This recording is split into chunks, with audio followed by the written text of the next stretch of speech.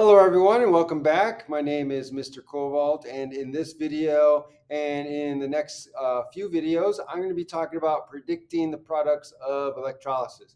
So in this particular video I'm going to be talking about pure molten salts.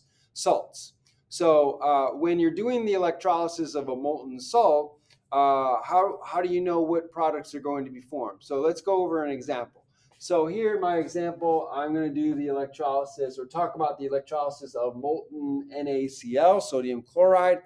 And whenever you have a molten salt, the only species in the cell are going to be the anions of that salt. So for sodium chloride, it's going to be the sodium salt or the sodium ion Na plus and the chloride ion Cl minus. So those are the only species that exist in the cell. So it's very easy to figure out what's going to be oxidized and what's going to be reduced. So if we look at chloride ion, well, the chloride ion can't really gain any more electrons. It's not going to gain any more electrons, so it's not going to be further reduced than it already is. So the only other option for the chloride ion is to be oxidized. So that's what's going to happen at the anode. So two chloride ions are going to come together to form your chlorine gas, and that's going to release two electrons.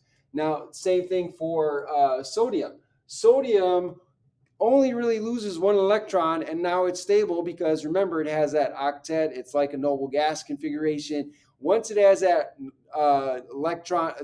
noble gas electron configuration, it is stable. It's not really going to lose any more electrons. So the only thing it's going to do is gain electrons. So that's reduction. So sodium is going to undergo the reduction. And so here we have at the cathode, excuse me, two sodium ions gaining the two electrons, and then that's going to form your two solid atoms of sodium. Now, one thing I want to point out is notice that I'm not using aqueous for the state of matter of the ions. Normally we would write aqueous, but that's if it's dissolved in water. Here we have a salt that we've actually melted into a liquid. That's what it means to be molten NaCl. So whenever you see molten, that's talking about liquid, not something dissolved in water. So a molten salt is something that's been heated up to such a degree that it actually melts and becomes a liquid. It's not dissolved in water. There's no water involved in this. So we have L's for our ions there. And so when we add these together, we get this equation here. 2 sodium ions liquid plus 2 chloride ions liquid is going to give you 1 chlorine gas molecule and 2 atoms of sodium. So although this is not a spontaneous reaction, we can drive it to occur by hooking up an external source. So we can cause the electrolysis, we can cause this to happen in an electrolytic cell by an external source.